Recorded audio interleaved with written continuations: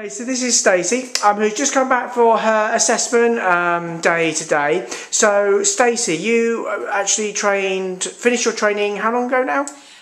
So I finished it the end of January. Yeah, so only sort of about 7, 8, 9 months ago, basically. Yeah. And obviously before you trained with Katie, what were you doing up until that point? So I worked in banking for about 12 years, then I had my third son and went on to maternity leave, and basically it wasn't going to work out me going back to work, so I started in nails. And then I saw Katie on Rich House Poor House. I was like, oh, I'd love to do that. And my husband was like, well, why can't you? Go for it. And then I'm here. So. Excellent. And actually, so we're only sort of 9 months into your new business as such. And we normally, when you come back for your assessment day, we require about 15 models case studies. But how many have you done roughly? I've done about 80. About 80? About 80 people. Wow. Because I ordered 100 aftercare leaflets and I'm down to like, I think I've got about 10 actually. So oh wow, so you've done nearly 100 clients in your first first part of the year. Wow, that's obviously fantastic. And so how's it actually been going with the clients? And obviously you're getting a lot of clients in, which is fantastic. To be honest, it's been amazing. It's lovely to be able to work. I don't feel like I'm working basically. They're very happy. You know, you're giving something to somebody that, you know, you can't, I don't know how to put it into words basically. They're so happy that I get tingles when they're like, oh, thank you so much. You know, the hugs and the reviews that I get, it's been amazing, and I just want to keep helping more people basically. Excellent. And obviously, you know, setting up a business for the first time, I know you did nails for a short period of time in the run up to it, didn't you? Yeah. And what's the sort of difference? Because obviously, what did you charge for nails when you started doing nails? So nails is £25, so I'd have to do a hell of a lot of nails to do basically what I'm getting now each month, which is crazy because it takes the same amount of time as well. Yeah, exactly. So £25 a nail. And what are you charging for an average, you know, permanent makeup treatment? Yeah, on average it's about £260. Yeah. So 10 times what you earn on nails for the same time. And that's at the moment. So. And that's just in your first 9 months. Yeah. So it's been pretty amazing, to be fair. Wow. Yeah. And obviously, what were your goals when you set out to achieve initially? Because obviously you must have had some things about, you know, maybe paying your training fee back, things like that. That was the main goal. I thought if I can get my money back, you know, even in a year, I thought that that was probably not attainable. But I've already done that. Yeah, wow, and more, and change. Yeah, exactly. And I've been able to save up a little bit now as well. So I've been able to do silly things like book a holiday for the family.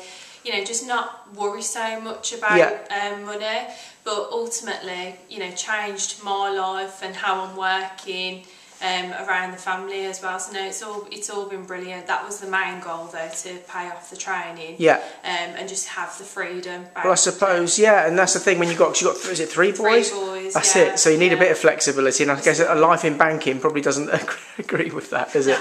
Not at all. It was things like if I wanted to go to an assembly and being told that I can't go, oh no, you can't go because there's no cover. That was like, I just couldn't have that anymore. Yeah. So for me to be able to go, actually, do you know what? No, I can go. Yes. That's worth so much on its own anyway. Just the freedom, you know, to be able to do definitely. that. Well, that's it. As you feel like you're missing them growing up a little bit, don't you? Yeah, it's all for nothing otherwise. So.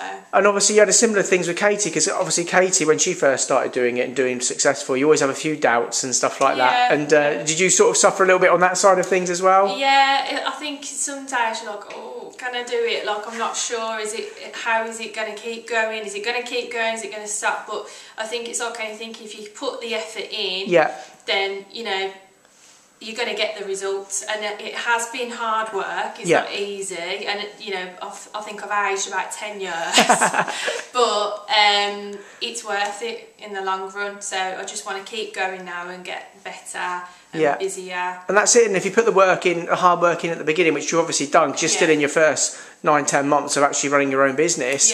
100 clients, paid your training fee back, booked your holiday, and now got flexibility around the kids as well. It just goes to show that if you do put the effort in, you can have that lifestyle change as well. Yeah, no, it's been amazing. And has it been useful to have Kate at the end of the phone as well if you ever need her? Yeah, it's been, you know, I know Kate's really busy, obviously, but if I just want to check something really quickly, you know, she's texted me back and let me know pretty fast. So, yeah, no, it's been great. Excellent. And today you've actually done really well technically. We've worked obviously on a few things technically, but obviously the next stage now is to work a little bit more on the business side. So has it been useful to come back and sort of have a bit of a refresher as well? Yeah, I mean, I've got so many notes there, and I can't wait to get into it now. I'm like, oh, you know, it's give me a refresh, and as I say, I've got a lot to work on again, which is good.